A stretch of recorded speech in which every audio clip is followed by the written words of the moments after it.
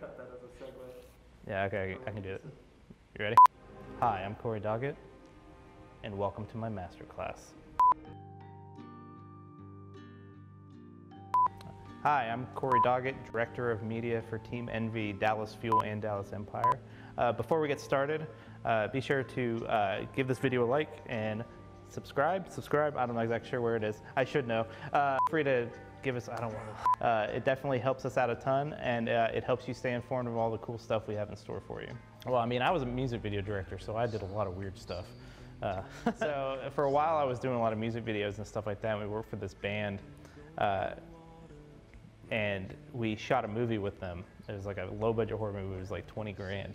But the weirdest thing I ever had to do was we did this scene where this guy, he was in this room with, and then they ended up all over the place, and pumps of blood, and it was just shooting. That was probably one of the weirdest.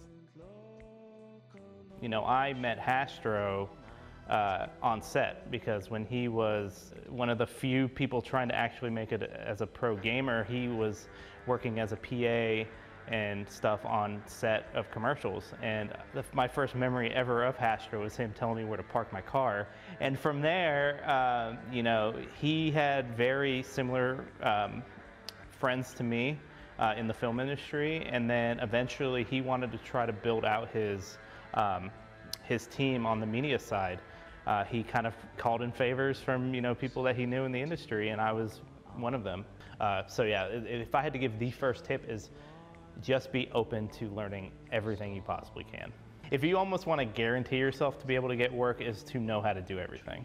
And I know that seems like a lot, but you know, even back when I started, it was very few editors knew how to do motion graphics on top of that, and I think that's what helped me stand apart, especially in the advertising world. I would say don't focus on being a specialist in a certain thing right away. Yes, it can be a focus and your main focus, but definitely don't close yourself off to other opportunities that may come. The second tip would definitely be, I know a lot of people don't say it, but I'm a big proponent for going to school, even if it's just for a year. That experience you get with working with a class and actual professionals, it really, really does help. Just like secondary learning, even if that's online tutorials, paying a little bit extra money and, you know, taking a master class in something, it really, really does help. And I only went to community college. I didn't go to a big university. I don't ever see me needing to get a master's in film. And the relationships I built along the way doing that, gosh, I still to this day work with friends from film school. I can't stress enough how important it is to just really surround yourself with people who know what they're doing. The most I've ever learned about anything has been on sets. You know, from a grip who's been around, who's 45, and I'm in this like 17-year-old kid, like learning how to set up a C-stand for the first time. I've worked with some director photographies who have been around, who are in their 60s, who've been shooting, you know, 3/4 of their life at that point. That sort of knowledge is invaluable. Invaluable? Is that the right word? Being able to have access to that is a unique situation, and I think taking advantage of that, even like I said, even if it's not where you want to be, it's super important. The next step in getting into esports or media in general is just getting to that point where you have confidence in whatever you're doing. So when I'm looking to bring people on to Envy, or you know, to be a part of one of the other teams, really first and foremost, the first thing I look at is your work. If you have an insane reel, or you know, even if you've cut a couple videos that are awesome, it doesn't even have to be like years worth of work. Just as long as you can show me it's like this person knows what they're doing. That is the first huge step. So demo reels are super valuable.